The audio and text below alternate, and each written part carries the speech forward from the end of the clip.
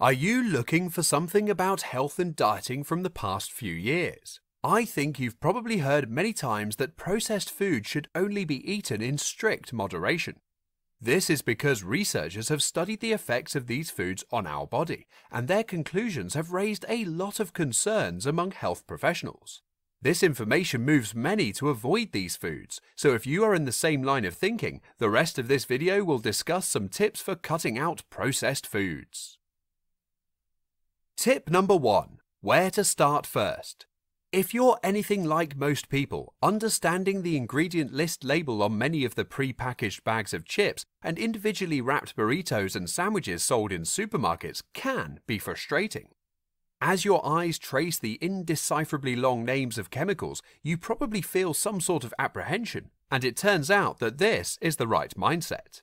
One simple piece of advice that you can always consider is to avoid anything that is difficult to pronounce or looks completely unfamiliar to you.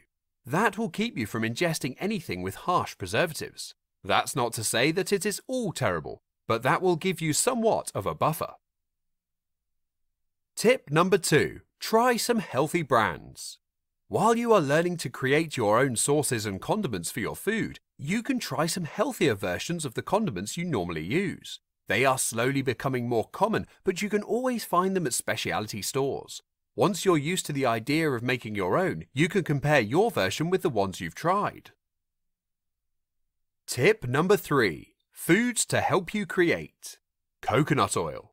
Coconut oil is multifunctional. You can use it to add coconut flavor to foods and baked goods. You can also use it to lightly fry veggies and give them a beautiful, fragrant smell and taste. It's great for tea, smoothies, and can be a great addition to mellow out an intense sauce. Specialty cut veggies as a noodle replacement. Who would pass on some fun cuts of tasty vegetables? If you have a special cutting device or a food processor that can make pasta shapes out of vegetables, then you have a large list of great foods that you can make. When you feel like you want some pasta but veggies are a better idea, then you can get something going with these. Greek yogurt. Yogurt like this is great for all kinds of projects.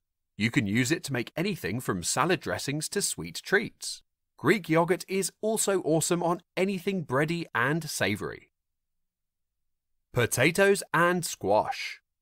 These great ground treasures have a huge role in food all over the world. Potatoes can be prepared in different ways, baked, lightly fired, or mashed, and squash makes a great base for soup and other innovative ideas. Thanks for watching. Please like, comment, and share below. And don't forget to subscribe and click the bell icon for new video notifications in future.